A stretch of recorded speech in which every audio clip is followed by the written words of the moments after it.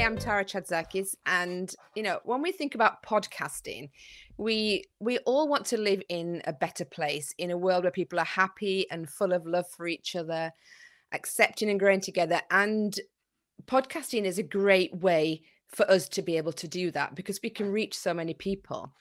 So I'm a law of attraction business coach, and I help women create businesses of impact using law of attraction. And I incorporate this into my podcasting, which I've been a podcaster for just over 12 months now. I had my first birthday last month at the end of June, so I was so excited about that. So podcasting, it reaches people worldwide. It lets you show your skills, as you've been talking about, Rob, teaching people and educating them. And it's also about really uplifting them and making, as far as I believe, a big impact. So making a ripple effect in the world. If we can impact just one person at a time, if one person's listening, the ripple effect from what that person goes away with is just huge in the world. And that's what's really important to me, I guess, through my law of attraction coaching, but also seeing people change and knowing that we're all in the world together to make a different place. So different styles of podcasting. So my style, for example, I have interviews and I do solo, and I also do some meditation on my podcasting. So there's lots of different varieties that people can do to create an impact on their listeners and on the world. And as you were touching on there, Rob, about how people listen to podcasts. So, it used to be just in a set way, but people have got so much freedom nowadays. So, people take you on walks with them, and then when you're exercising or cooking or on the commute to work, it's, part of the car university. So they just plug into you and they learn something on that 20-30 minute drive to work, which is great. And that can also dictate, for example, how long your episodes are. If you know that your listeners are doing something like that, then it's important to try and keep it to that time frame so they can listen to the whole episode. So people do want to learn. And I think that's one of the great things about podcasting. It's not just listening to music. It's not just passing time and listening to the radio. People are tuning in for something specific. And that's why they choose your show, because they've what they're going to walk away with. It's content that is obviously primarily audio, and that makes it really easy to consume. As you said about, when you're exercising or commuting or something like that, people can just tune in and listen. So if you want to make a big impact in your podcast, first of all, think about what do you take away from the podcast that you're listening to? What makes you hit subscribe on that button and keeps bringing you back to the podcast that you like? When I started my podcast, I'd never listened to a podcast ever. I knew what they were, but I didn't really know very much about them. And now I'd listen to them all the time because I just realized what a bank of knowledge they are. And even though there's some people that have great content, for me, it's also important to walk away with how that person makes me feel as well. So some of the most successful podcasts that people follow improves the quality of people's lives. It's not just about what they're listening to and what's going in their brain. It gives them knowledge to educate them, but they walk away feeling differently. So they might feel more empowered or more resilient and more capable of doing things which they didn't feel before. So it's not just about the content that's in there, it's how it's presented and how people feel as well. So my podcast is Happy, Inspired, Motivated. And that's the aim of my show, to make people happier, to motivate people to move forward and to inspire them. So I interview, for example, business owners who are very successful in their fields, but who have been through something and they overcame all their obstacles and they created immense results through that. So I'm aiming for entrepreneurs who are starting businesses and to get them to be motivated to keep going and not give up. So when I released, I had like 4 episodes ready to go at the same time. So I wanted to make a bigger impact straight away and find more people straight out of the gate. And I went straight into number 24 in the charts in the UK, which I was really happy about. And then I went to the top 10% globally and then the top 5%. And I feel really blessed that I have reached people worldwide. And people that are listening here, their podcasts have got the exact same reach, or they can have the exact same reach, and they can make a difference to people all over the world. So apart from knowledge that you might impart on your listener through your podcast, telling them what they need to do, it's also really important to have a greater impact to show them how to do it as well. So not just leaving them hanging and saying, oh, you need to do this to improve your well-being or your health or your business, but give them insights in how to do it, because otherwise you're just going to leave them feeling empty at the end. And they want to walk away with something they can implement to improve their lives. So how does your podcast make people feel? How do podcasts make people feel generally?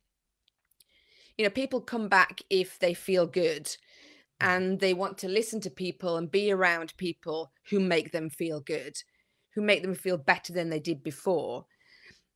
I always like to say that always leave people in a better place or a better state than when you found them. Don't make people go away feeling sadder and more frustrated. Make them happier. Because feelings expand the world and they bring growth to you and your business and also to your podcast. The happier you make people feel, the more they want to listen. You know, what makes you motivated to do something? To make money, it's to be abundant. To create a business, it could be achievement. To get in shape, your health. And it's all about how these things make you feel. It's not the actual outcome of something. It's the feeling that you get from having achieved it or having done it. So we look for reasons to feel good all the time. You know, and the law of attraction incorporates that. So what you feel is what you're searching for and what you attract into your life.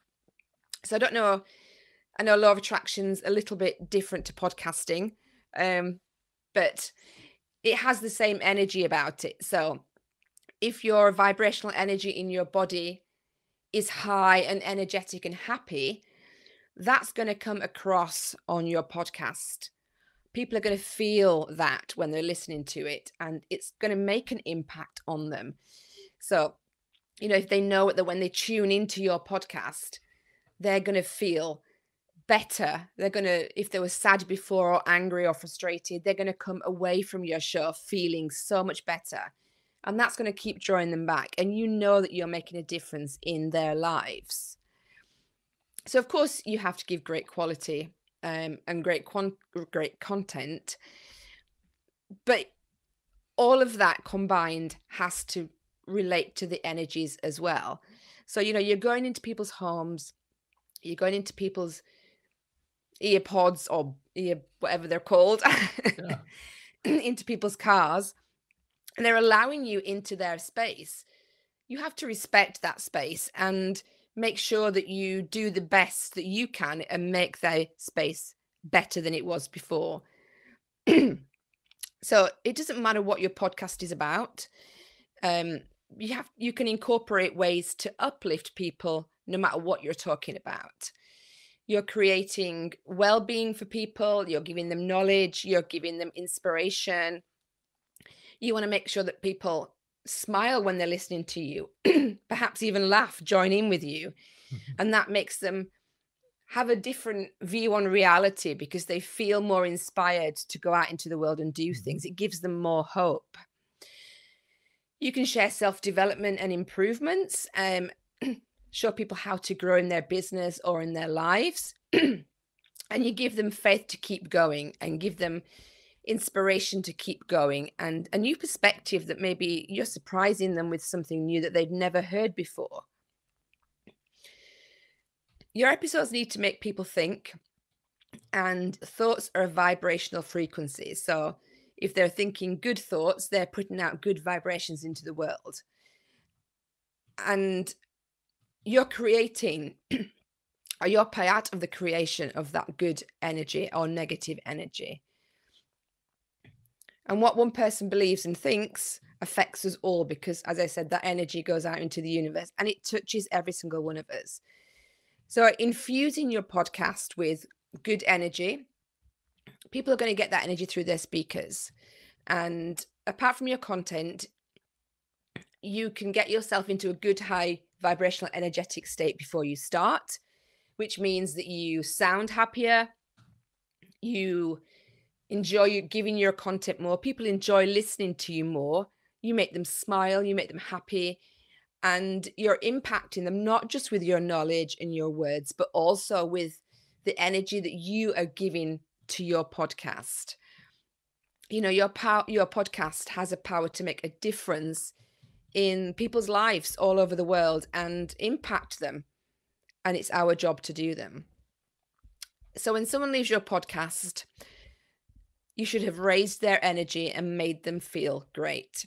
And that will make them treat other people with that great energy that you've just given them. So, you know, a few tips if you're just starting out in podcasting, for example. You can start your podcasts, first of all, with a belief that thousands of people are listening straight away. You don't have to imagine that it's a small group. Put 110% of your energy and your effort into the podcast and make them feel natural. People know when you're reading the script. If you're stood there and you're just reading off something, people can understand that it feels more stagnant, and they don't feel that they're in a conversation, which people do like about podcasts. Value your listeners, because they are the most important part of it. If it's not for your listeners, you don't have a following and you don't have a podcast, and you're just talking to yourself in an empty room. Mm-hmm.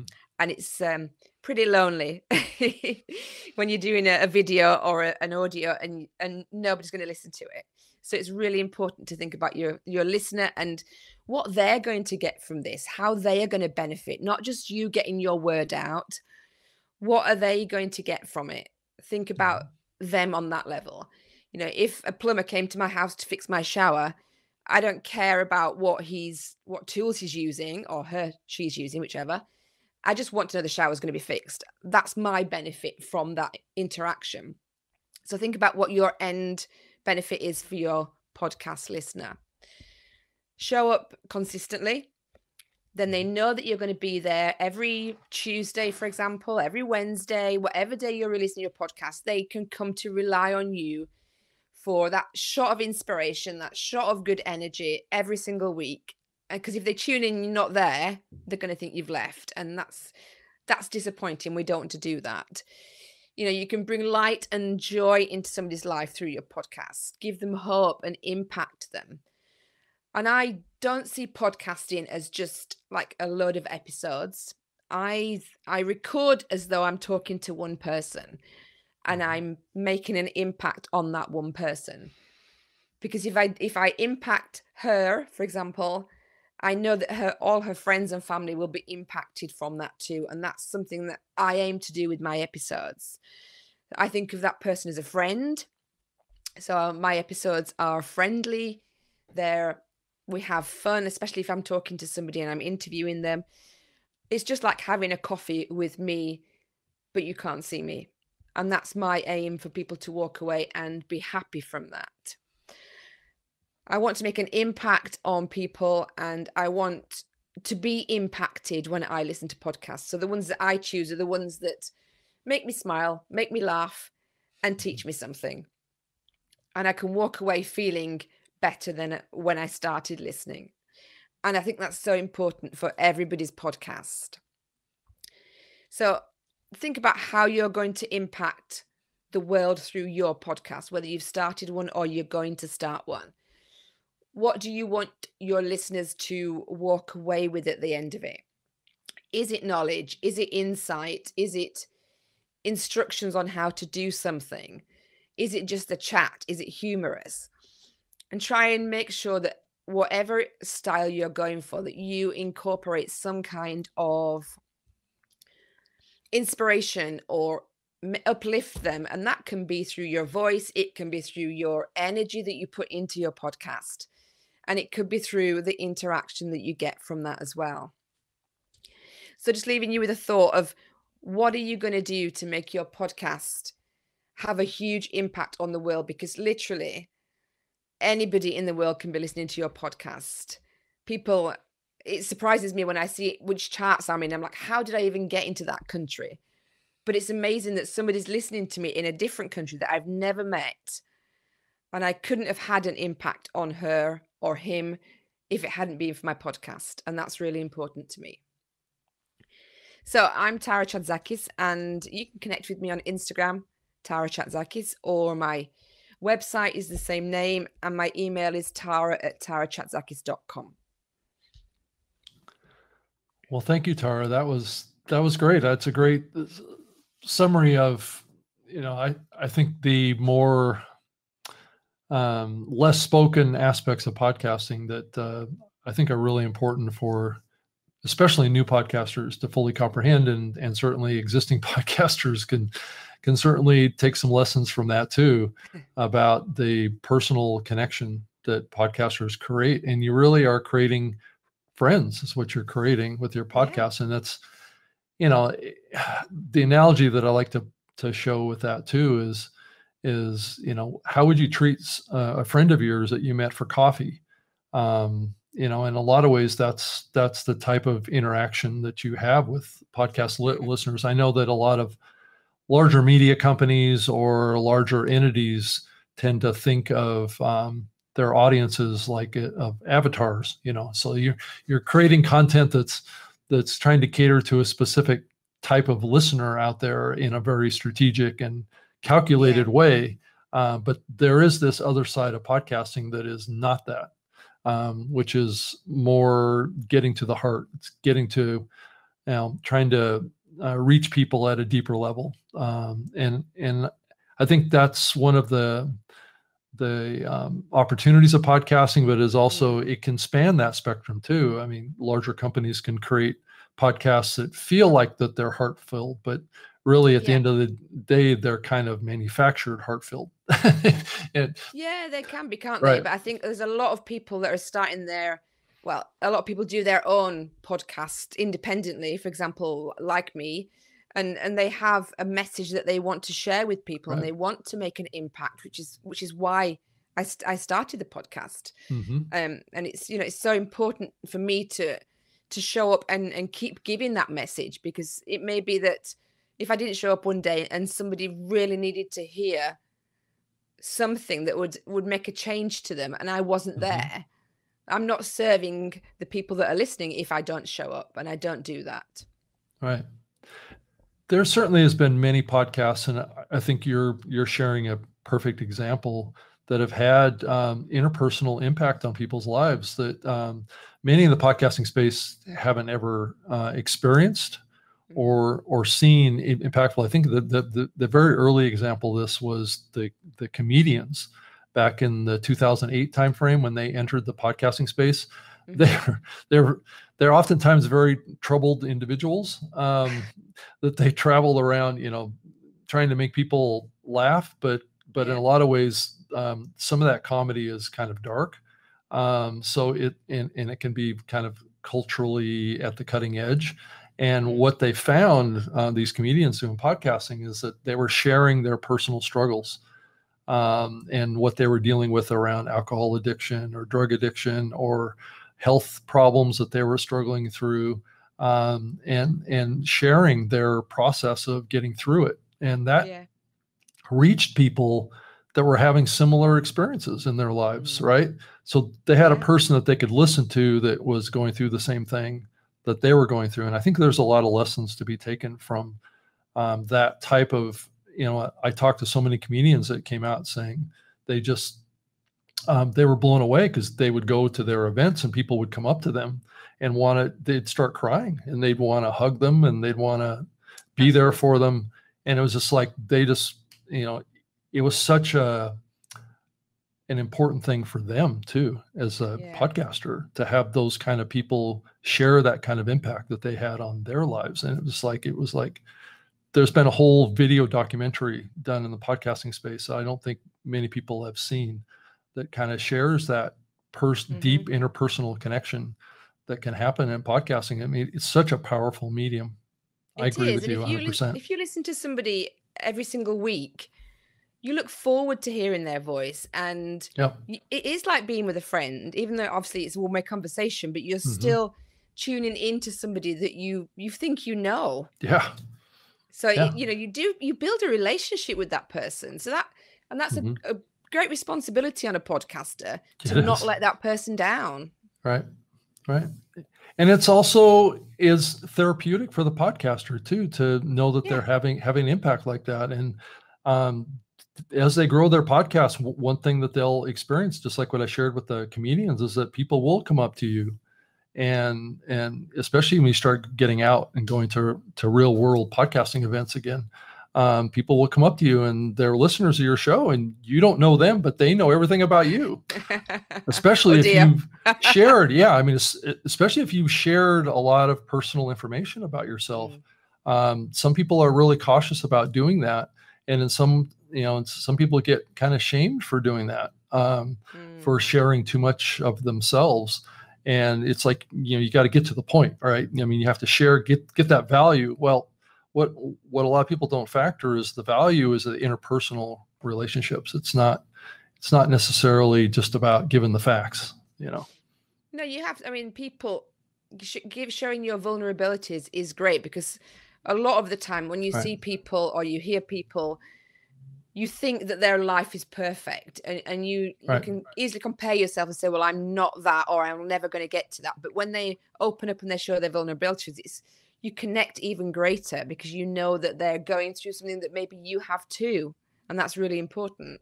Thank you so much, Tara. I appreciate it. I think we're at the top of the hour, so I think we need to move on to our next speaker. So thanks. Thank you so much, Tara. I appreciate you coming in here and sharing the heartfelt aspects of podcasting, which is so important. And it's important to me too. So thank you. Thank you. Okay.